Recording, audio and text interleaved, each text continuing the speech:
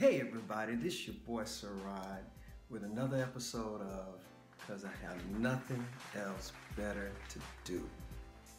Oh, now today's episode is entitled Blessings Out of the Blue. This is gonna be one of my closest and most nearest and dearest story, cause this one is about my baby girl. Now, a lot of y'all don't know this about Sarad, and some of you do know, but I have a star child. I call her my star child. I got a baby girl.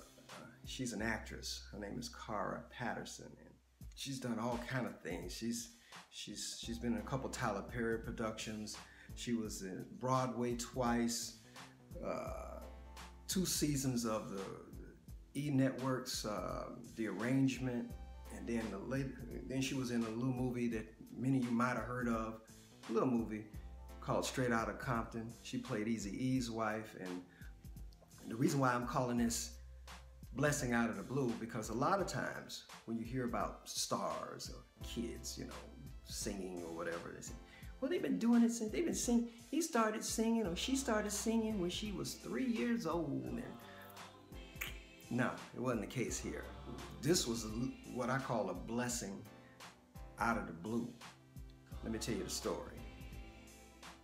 One day I was minding my own business, just doing my thing, you know. I get a call from my daughter's mom. She says, this was years ago. Your daughter was still in high school. Mother called me and said, hey, Rod, you doing anything? No, I'm cool. I'm free right now. She says, Cara has won some kind of competition for acting, and it's like a state competition. And if you could, I have to work, but if you're free, she needs someone to take her down to Macon for this competition. I had nothing else to do. You know, I work from home most of the time, so I'll take her. So I pick her up. We're driving down to Macon.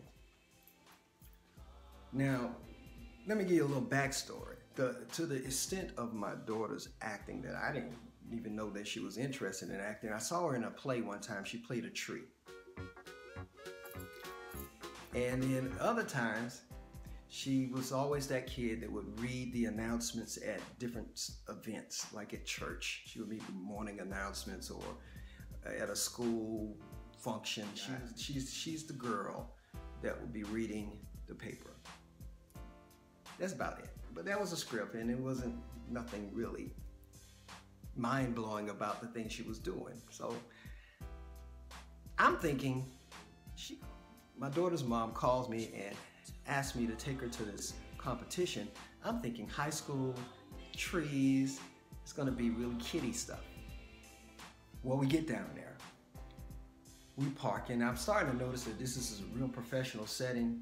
We get in the building. It is about 20, 30 people in this room. And some of the people, the competition had already started. And I'm looking at these kids, and they are just some real acting stuff. I mean, I see one girl doing a monologue about drinking tea in an English accent, and she was doing all this. And I'm looking at all this, and it was set up like American Idol. It was set up like American Idol. So they had the judges' tables there, had Simon, Randy, and whoever. It would look like that, these judges, and these all college professors look like to me.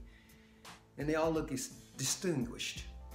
And so I'm seeing these other actors come up and do their monologues, and they're really good. So I started getting nervous. Yeah, I started getting nervous because, remember, the most I've seen my daughter do at that point was she was a tree. So I say, hey, Pooh, that's a nickname, Pooh, they pretty good. And she was like, yeah, they are pretty good, Dad, they are pretty good. And I say, yeah. I'm thinking to myself, you not nervous? Because I'm nervous, because I'm thinking, I don't want to get embarrassed. My daughter acted like it was nothing. No, these people were really acting. All these was the best of the best around Georgia. It was a statewide acting competition. So finally it came up to my daughter's turn. I'm sweating bullets because I didn't have a clue, didn't know what she's going to be doing. My daughter came up. She stood in front of the judge's table in the middle of the floor, 20, 30, 40 people around us. And she said, "Hello, my name is Cara Patterson. I'm going to be doing a piece by such and so, such and so, such and so." She took a breath. She put her head down. When she lifted her head back up, she was someone else. She started going and doing her thing. It was a piece, I think it for Color Girls, about an abusive guy, and she was in this abusive relationship. She walks you through, and everybody's holding on as she went through this monologue, and eventually it went up to the climax where this guy holds this woman's kids out the window, and she's begging and pleading for him not to let go. And he's on the 8th floor, and he lets the kids go just to spite this woman. And then she went on to finish that piece, and when she finished, I kid you not, almost everybody in that room was crying. And I was just in the corner like this.